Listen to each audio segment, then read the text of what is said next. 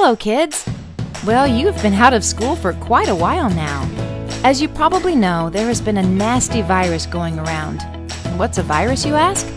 A virus is a type of sickness or disease that can be easily spread from one person to another. The type of virus we're dealing with now is called COVID-19, also known as the coronavirus. This virus is dangerous because it is passed through the air and is very contagious. Doctors and scientists are doing their part to find a treatment for it. But in the meantime, there are a number of things that you can do to help protect yourself and the people around you from getting it. Here they are. First, it is always a good idea to wash your hands as much as possible.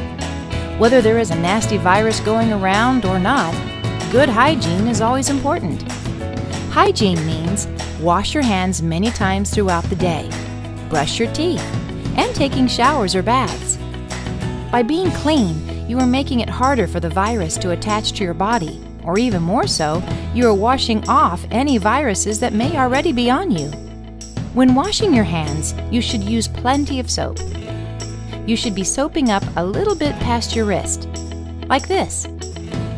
How long should you wash for?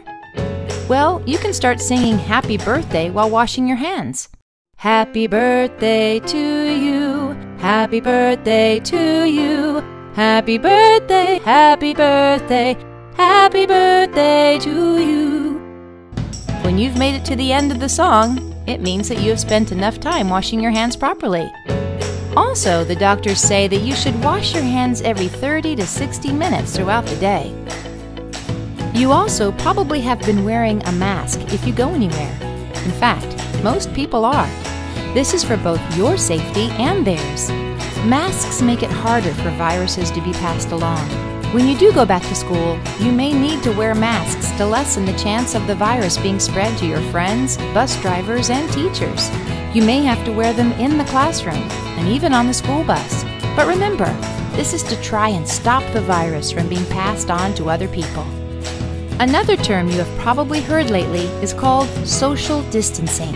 This is when the experts say that it is best to stay 6 feet apart from other people. This is another way to try and keep the virus from being spread around to other people.